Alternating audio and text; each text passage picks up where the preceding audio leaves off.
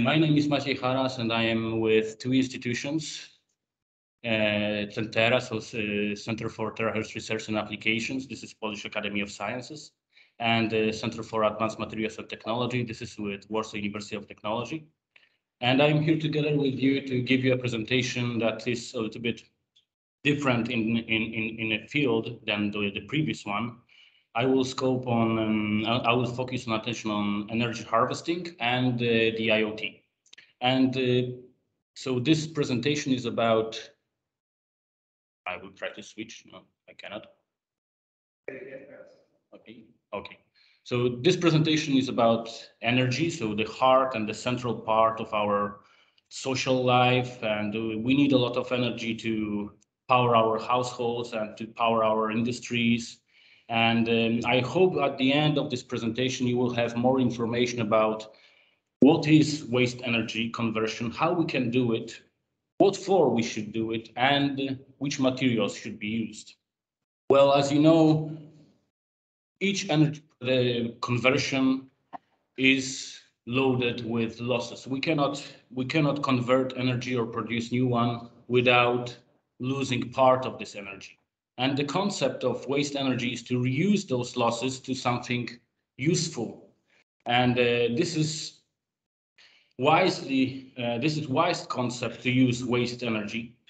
And this will definitely improve our medical health. It will save a lot of our money, as you will about to see, but most of all, this will save our planet. And in order to give you the synthetic review of energy harvesting, and in order to give you this presentation in a readable and easy to understand way, I have divided my talk into 5 parts. The first part, what a wonderful word, will give you a slight perspective on the world situation on energy and the environment. Then I will focus our attention on the energy wastes and the possible sources we can use to recover those losses. The third part will be dedicated to energy harvesting, so I will try to explain the conventional physics and the conventional methods of energy harvesting. And then at the end, I will link the IoT with the energy harvesting. So let's start with very first part, what a wonderful world. So here you can see the growth of human population, historical growth of human population. We are close to 8 billion, according to United Nations, and such a huge amount of people is consuming huge amount of energy, as you can see on this plot. Here you can see historical plot of primary energy. This is this line here. So each year humanity consumes in average 2.5% more energy than previous year. So we are consuming huge amount of energy. This trend is still continually rising, but most of the energy which is produced in the world comes from fossil fuels like coal, oil, or natural gas. And here you can see the prediction of reserves in fossil fuels that until 2100, it will be very expensive and very difficult to extract fossil fuels to sell them. They will be really too deep. So regarding the situation, in link with situation that we are producing most of the energy from fossil fuels, there is also a negative impact on our environment. And here you can see historical evolution of carbon dioxide concentration. And this is this black line. You can see that this is growing those recent years. And the Earth atmosphere temperature also grows. So I don't know if it is related to the human activity or it is related to the solar cycles, but definitely it has negative impact on our quality of life. Well, we have such a particularity to live in the age of semiconductors, and I'm sure each one of you has at least smartphone and one PC. Well, you can see here on this plot the historical evolution of cells of computers and smartphones. So blue line is for computers and red line is for smartphones. You can see that this industry, this is a huge market that sells 100 millions of units, and only we are talking about two devices, two type of devices. Second of all, that you can see here starting from 2010 that PCs are being replaced by smartphones. And the third thing, which was very interesting for me, is that you can see those peaks here in the smartphones sales, and this corresponds to Christmas gifts. So each one, maybe perhaps one of you received the smartphone for a Christmas gift, and this is this peak actually. Well, semiconductor industry is very particular environment, and here you can see how huge progress was made since 1970 till today.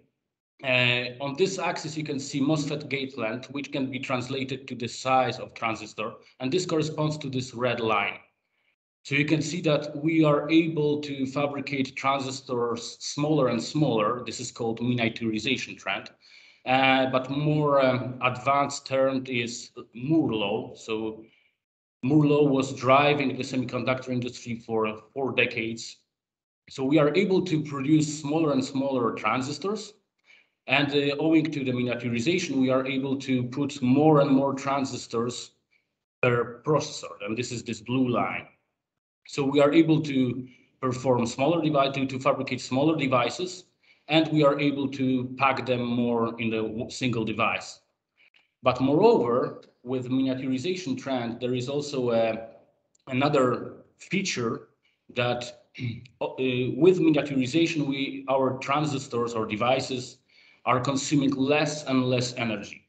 So you can see here power consumption per million of operations for transistor, and you can see that historically this trend is decreasing. So transistor devices are less and less energy. They are consuming less and less energy, and this miniaturization, together with performance boost regarding the power consumption, fits perfectly with energy harvesting, as you will about to see.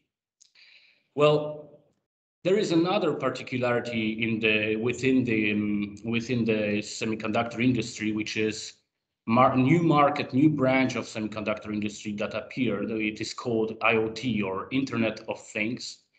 The Internet of Things is all devices that are communicating between each other, omitting human intervention.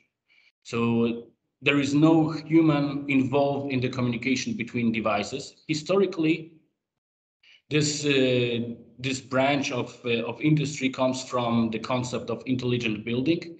You can see here the figure presenting that. So this concept is about that the building will control the operation of himself. So there are a lot of sensors distributed along the building that provides the information about temperature, presence in the room, I don't know, lights, switch off or switch on, and they are providing those informations to the controlling unit, and controlling unit, it takes decision and takes control over the building. So it switch off the light, or it switch off the heating, etc., etc. So such a system like IoT requires a lot of sensors to gather the informations over the system. But those sensors are operated in very particular way. Here you can see the power consumption in the exemplary sensor for IoT. So this sensor is working in the cycles.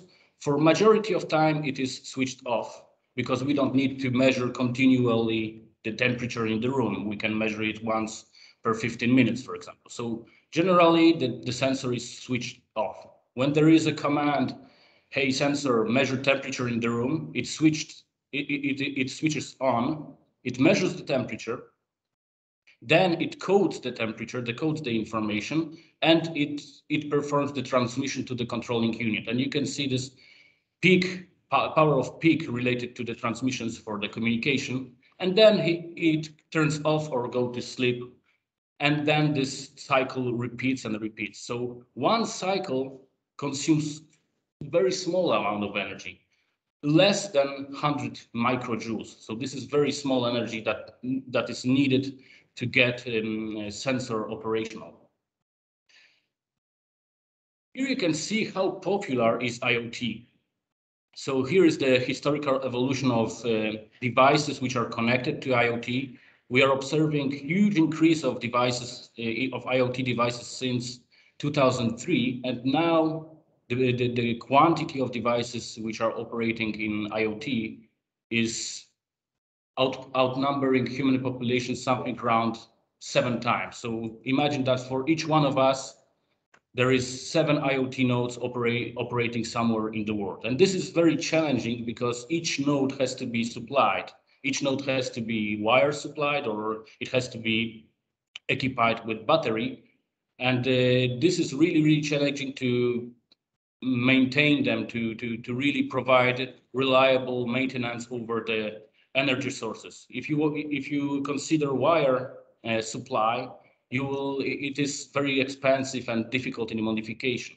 If you go to batteries, well, you have to cyclically check if they are okay or replace them. So knowing the quantity, 50 billion of places that you will have to go and change the batteries, this will really give a work for entire humanity. So we would like to have those small power consumption devices energy autonomous.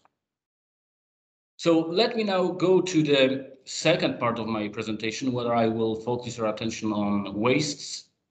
Well, energy harvesting, by definition, when you go to Wikipedia, it will return you this sentence that this is energy extractions from ambient or energy or waste energy sources. And I would like to focus a slide more on those waste energy sources. What are those sources? Well, first, cars. We are reaching 1.5 billion of vehicles in use worldwide. And as you can see, when providing 100 kilowatts of fuel in energy in fuel, only 25% of that is transformed to mobility. Rest is the heat losses, vibrations, and other losses that occur within the car. And all those losses can be recovered, at least partially, using energy harvesting. Another good example would be our households. So we have 25 billion meters square of useful floor only in the European Union. And in each building, there are many types of energies that are just released to atmosphere without any recovery. So like liquid flows, like radio frequency, Wi-Fi or GSM, heat losses in our radiators, vibrations, indoor light and the natural light, and indoor airflows. So those are the targeted energies we can partially recover using energy harvesting techniques. And finally, we can also consider human body as a source of useful energy. So each one of us is dissipating body heat. There are air flows we are breathing. There are footfalls, movements of arms, legs, and those movements, vibrations, airflows can be converted into useful electricity. Well, let's find out how we can convert those vibrations, airflows, and heat into useful energy. Well, to more present you the importance of energy harvesting, how interesting this subject is, I have put this figure. Here you can see the scientific interest in the field of energy harvesting. So this is historical evolution of publication quantities. This is this bar plot. And you can see since 2007, the quantity of publications is rising very, very fast, as well as quantity of submitted patents, which is here on this red line. And then pandemic situation occurred, the quantity of publications stopped because there was lockdowns and some reparation plans. The same for patents, because many companies were closed. But this trend will come back to the normal, will be reversed after COVID will disappear. So this subject is very interesting. There are many publications and a lot of interest in that. Here you can see the taxonomy of waste energy harvesting, and only regarding the energy harvesting techniques which are conventional. So let's have a look. Here you can see the division of waste energy harvesting techniques regarding the source media and the effect that is used. So let's look on the targeted energy. When we have a thermal losses, we will go for thermoelectric effect. Solar and light can be converted into electricity using photovoltaic. Kinetic energy, so vibrations, movements, it can be converted using electromagnetic, piezoelectric, and electrostatic. And radio frequency also, there is a way to convert for using electromagnetic. There is a huge variety of energy harvesting technique, and each energy source that we are converting from requires adapted technique to be used. They can provide DC output and AC output, and they can deliver different energies at the output. So you can see that piezoelectric can produce the voltages from 1 millivolt to 10 volts, and it covers a large area of power densities as well as electromagnetic. So there is a lot of voltages that can be delivered, that can be produced using waste, and a lot of harvested power that can be recovered. How we can do it? So I will now focus in the following of my presentation about classical energy harvesting techniques, starting with a rotary electromagnetic. So this is just simple generator. And here you see a rotor that rotates, and it is equipped with a coil. This coil produces a magnetic field, which is marked as a blue line. This magnetic field is rotating with the rotor, and it crosses the winding on the stator A, B, C, and the induction.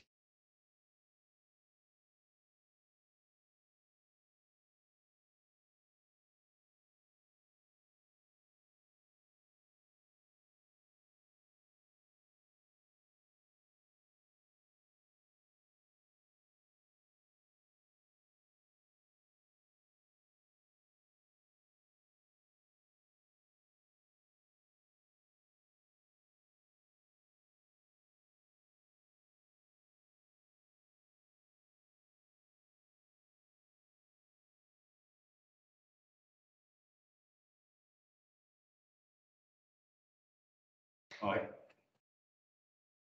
okay. Um, you have to. No. Okay, no. No. Yeah, this one. Yes. Okay. So I'm sure each one of you use such a generator, even despite my definition is a little bit too short. Well, those are such a generators. If you ride a bike, you know what I'm talking about. And so this is very big device, and it cannot be considered as an energy harvester because it does not use wastes. But there are there are a few other examples. So here you can see a patent. This is patent from Seiko Watch Company, and they have proposed a system of electromagnetic generator. You have a proof mass that is rotating well while walking, and you have your wristwatch on. So this mass rotates and it powers the rotor, and it can be 40 microwatts of energy produced. So much sufficient for a watch to be operational. Another example. So here you can see small like wind turbines dedicated for airflows recovery in the building. So they can harvest even more energy, like 2.5 milliwatt or 8 milliwatts, so very big energy that can be harvested. To fabricate such a small devices as a rotary electromagnetic generator is very difficult because they are coils. Those coils has to be really small, and it's really challenging engineering task to be done. Now let's go to another technique, which is called piezoelectric. So the energy, the targeted energy we will convert from it will be vibrations or mechanical shocks. So here you can see a definition of a direct piezoelectric effect. So there are materials that are exhibiting such a property that when you try to change their volume or shape, they will produce electrical potential. And this is a effect we will use in energy harvesting. So the first I have found interesting application of this effect is the military shoe. So US Army once occupied their soldiers in the shoes where the heel was occupied with piezoelectric generator, and when the soldier was walking or running, the piezoelectric generator produced energy that supplied GPS localizer, and all headquarters and generals could see where the soldiers actually are. The problem with this, with those harvesters are they provide rather small powers densities, and they start to be CMOS compatible. As you will about to see, CMOS compatibility is very important in energy harvesting. It allows to come out from the shadow for a given technique. This, since it was popularized in the military, it was also commercialized on the civil market. And here you can see the Nike shoes for runners. The same concept. There was a piezoelectric generator in the heel, and it was the system could calculate how fast you are running, how many footfalls you produced, and what was your time, etc., etc. The second, the third method I would like to speak of is the electrostatic. So basically, those are variable capacitors. The assets or the advantage of this technique is that they are CMOS compatible. We can make them CMOS compatible, and they are very simple to miniaturize. You can see two types of them. One is with fixed potential, so the one plate of the capacitor moves like that, and this type is with fixed charge, so one plate is vibrating in this direction. There are many types of architectures or topologies of those harvesters, like comb-like, to increase the capacitance, like slide capacitors. But main message from this is that there are variable capacitors. We are extracting electrical charge due to capacitance change while one plate is vibrating. And the practical realization you can see here is CMOS compatible generator. Based on electrostatic effect, you can see two plates of capacitor, and one of them is vibrating, changing the capacitance of this generator and producing up to 8 microwatts. So you can see rather small powers we can harvest using this technique. Another funny example I have found in the internet is those who have problems with hearts. They are usually occupied. They usually have to have the pacemaker. And from time to time, we have to change the batteries in those pacemakers. And this is a small surgery that can be burdened with complications. So there is a harvester. Those guys produce the electrostatic harvester that is stick to close to the heart, and it is vibrating while heart is beating, producing enough energy for pacemaker to be operational, and no batteries is needed anymore. Well, another example is the radio frequency. So in urban zone, you can see the radio frequency density. So there are a lot of different radio frequencies around us. The most popular is the Wi-Fi radio frequency and GSM. And you can see here that those waves are really carrying huge energy. And the concept is to use this energy to power small devices. Here you can see how the energy is attenuating while being more and more distanced from the source. The problem with this harvesting technique is that it works with very high signals, very high frequency signals like 2.45 gigahertz or 800 megahertz. So we have to rectify this signal, and this is really, really challenging to rectify efficiently the harvested power. There are some realization. Here you can see the clock that is powered entirely by the Wi-Fi. So there is no battery, only Wi-Fi waves supplies this clock. And there you can see those rectangles here. Those are antennas that are capturing the Wi-Fi waves and then rectifying to power the clock.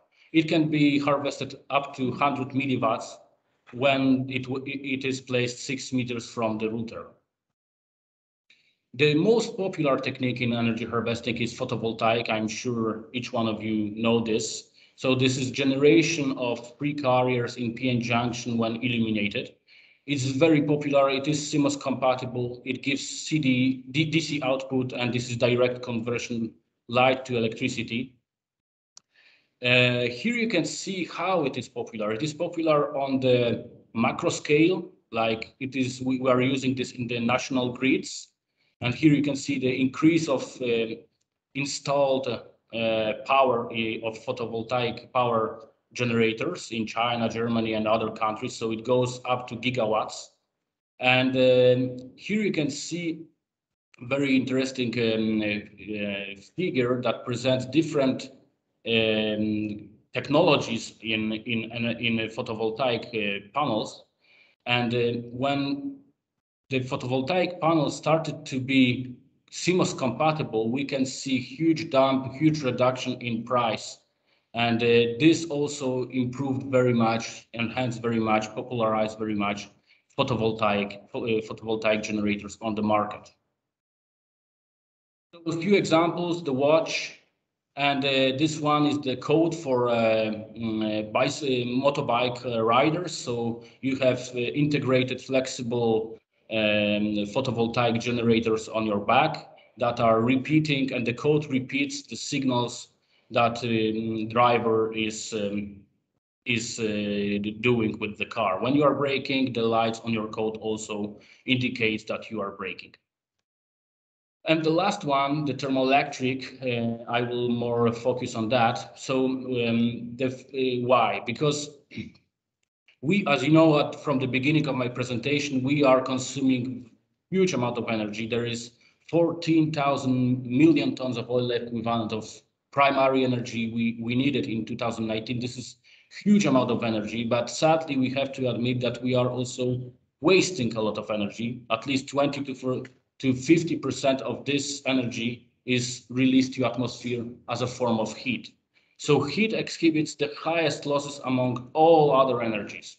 We need to do something with that. And when we look on our ordinary life, we can say that we are losing a lot of heat in our households, in our cars, in our industries, and in electronic equipment. And all those heat lost, released to atmosphere can be at least partially recovered using thermoelectric effect. Now, well, what is thermoelectric effect? Now, it was discovered 200 years ago by Thomas Johann Seebeck. And this effect is also direct conversion from heat to electricity. It occurs in the material. And when you heat one end of the material, the majority carriers inside the material are migrating from the hot regions toward cold regions. And therefore, there is a thermoelectric voltage that occurs along the material. So this is the effect we will use in the harvesting. Well, historically, due to direct conversion, there are no moving parts. It's noiseless and vibrationless, so there is no problems with fatigue. So historically, this effect was used in space missions and very niche military applications. So the first time it was used in late 70s for Pioneer 10. satellite, and even now on Mars there is a Curiosity, and it is also powered by RTG modules, or radioisotope thermoelectric generator. What is important in thermoelectricity? Well, to compare different materials, because in thermoelectricity materials are the most important, it's the heart of conversion. We are using so-called non-dimensional figure of merit, ZT, and it depends on thermal power, electrical, and thermal conductivities. And those three variables, those three parameters are interdependent. Here you can see the review of materials that are used in thermoelectricity and their ZT. And the message I would like to underline that those lines of ZT versus temperature are usually bell-shaped curves like that, meaning that there is a maximum of ZT for a given temperature. And this means that there are materials which are the best for low temperature conversion, medium temperature, and high temperature conversion. The second thing that you can see that those materials here are very complex, usually built from several compounds or metals, and they are incompatible with industrial technology usually. There is only one material that is used in thermoelectricity, which is silicon germanium, but for very high temperatures. Why is ZT so important for thermoelectricity? Well, it is important because ZT drives or defines the efficiency of the conversion. Here you can see the efficiency versus temperature, and to compare it with different energy conversion techniques, you have those black points here. But the current state of the art of thermoelectricity is here in this cloud. Typically, we have very small efficiencies of thermoelectric generator around room temperature, something around 8 to 10%. So this makes thermoelectricity so unpopular on the market. Well, is it not a good idea to increase the ZT in order to increase efficiency and then make this more popular, the thermoelectricity more popular? Well, it is very good idea, but very difficult to realize, because those three materials parameters, thermal power, electrical, and thermal conductivities, are interdependent, and changing one usually destroys two others. And you can see historical overview of the optimal ZT for different materials. And you can see that it took 30 years, over 30 years, to develop a material with ZT higher than 1. Now we are approaching something around 2.5 in ZT, but still we are very far from the goal to make thermoelectricity popularized on the market, which is defined to be something around 4. So maybe we should switch to CMOS compatible materials, which are germanium, silicon, or silicon germanium, in order to take advantage from huge production lines and take advantage from monolithical integration and cost reduction. Well, here you can see the thermal conductivity versus silicon contents, and bulk silicon has thermal conductivity around 150, bulk germanium has thermal conductivity around 60, and those are the reasons why there are no CMOS compatible materials popularized in thermoelectricity. Only between them there is silicon germanium, which has naturally reduced thermal conductivity. But with the development of nanotechnology, we are able to tune thermal transport throughout the material. And here you can see that this is thermal conductivity in silicon versus silicon thickness. So the bulk thermal conductivity for massive material is something around 150. But when you reduce the thickness of silicon below 1 micron, we are observing the reduction of thermal conductivity. And this effect can make silicon more popular for thermoelectricity. Additionally, we can reduce thermal conductivity in materials even more when using phononic crystals, not photonic crystals, because there were many presentations before about photonic crystal, but this is called phononic crystals to block phonons. And when using thin film material and phononic crystals, we are able to reduce thermal conductivity in silicon 100 times. And this is the approach that can be that can that can really popularize thermoelectricity on the market. Nanostructurization, so fabricating the materials in thin films and with photonic crystals, always leads to increase of ZT. So you can see comparison of different materials which are used in thermoelectricity. And this is bulk form, and nanostructured form has always higher ZT than the bulk counterpart. And for CMOS compatible materials, which are silicon and germanium, the improvement is really, really high. Comparing nanosilicon with bulk silicon, we have ZT increase around 180, almost 180, which is huge, huge boost. The idea to make thermoelectricity more popular will be to switch from conventional thermoelectric materials, which are based mainly on lead, bismuth, antimony, tellurium, which are harmful, toxic, and replace them with CMOS compatible materials, which are easy to get, cheap, and rather simple. But most of the biggest producers, the biggest factories are using CMOS technologies, and conventional materials are not compatible with those technologies. Therefore, we cannot take advantage from huge production lines. We cannot monolithically integrate the generators with the chip, and therefore the cost per kilowatt is astronomically high for conventional materials. But when we switch to CMOS compatible silicon or germanium, we are able to use them in those factories, and then therefore we are able to reduce the cost in the final, making the thermoelectricity more popular on the market. So a little bit more about topology. So here you have a conventional P-type topology of thermoelectric generator. We are using P-type and N-type semiconductors to take advantage from opposite behavior of the majority carriers while exposed to temperature. So only P-type and N-type are used to boost the voltage, the output voltage of the generator. But this topology is not very compatible with industry.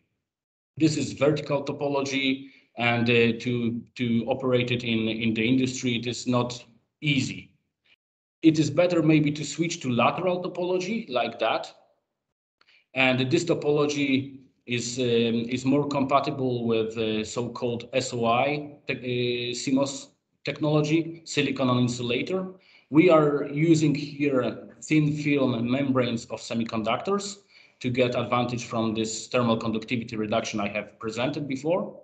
And we are able to integrate another asset, another advantage. So when all the materials used in this generator are made from thin films, we are able to integrate mechanical flexibility, and this can be interesting feature. So a few examples from two extreme examples. So you can hear small generator that can be used in Internet of Things. It can produce up to 14 milliwatts when the temperature drop is 30 kelvins. It comes from Germany. There is a company Micropelt, and it is based on bismuth telluride. So very small generator. And here on the opposite side of the scale, you can see the thermoelectric generator that can produce 25 kilowatts, and it is based on silicon germanium, and this generator is the source of heat for such a generator is the exhaust gas of the engine. So very small powers, micro powers, and really kilowatts we are able to do. But in energy harvesting, we are more focused on small energies and small powers for IoT. So what are the performance, or what is the benchmark of thermoelectricity? When you look on historical evolution of research progress in harvested power density generators, you can see that we are something around 1 watt per centimeter square. So this is sufficient to power the IoT nodes. And there are many companies that have commercialized many many generators. So you can see that here we are something around 8 watt per centimeter square also. Now linking the IoT with energy harvesting. So here you can see an axis with the powers and typical power for different energy harvesting techniques. So photovoltaic, electromagnetic, radio frequency, electromagnetic, piezo-electric, photovoltaic, thermoelectric, and rotary electromagnetic. And here you can see different devices. Most of them can be used in IoT, but IoT range, especially for sensor, is somewhere here. So you can see temperature or event control, electronic watch, pressure or temperature sensors, etc., etc. And all those devices here that are frequently using IoT can be easily energy autonomous using one of those energy harvesting technique.